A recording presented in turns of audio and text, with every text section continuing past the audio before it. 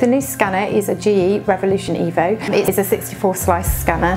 Technically though, it is capable of a 128 image capture, and it has a 4cm detector. So all these technical aspects of it make it quite a fast scanner. So basically we're able to scan patients quite quickly. The speed also allows us to do more technical scans such as cardiac scanning, which we were able to do on the old scanner.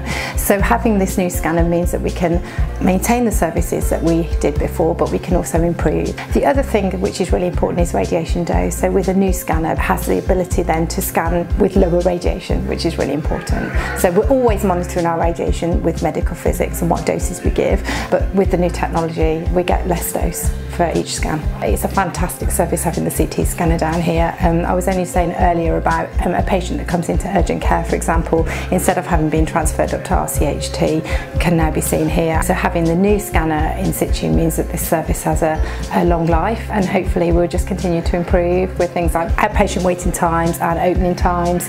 So lots of exciting things to come from the CT service, I think. This is our latest addition to our gamma camera fleet. This new Discovery 670 gamma camera is the state-of-the-art in molecular imaging. It combines the functional side of nuclear medicine with our dual-headed gamma camera here at the front with CT in behind, and this is where we're able to provide the functional information from nuclear medicine and fuse it with the structural information provided by CT, producing these beautiful hybrid images which increases our ability to provide much more detailed and lengthy reports on our patients, which will then help us detect disease much early in detection and staging of disease, and lead to a quicker treatment planning and throughput for our patients. The improved resolution and image quality of our cameras and the advancement in software leads to massive reductions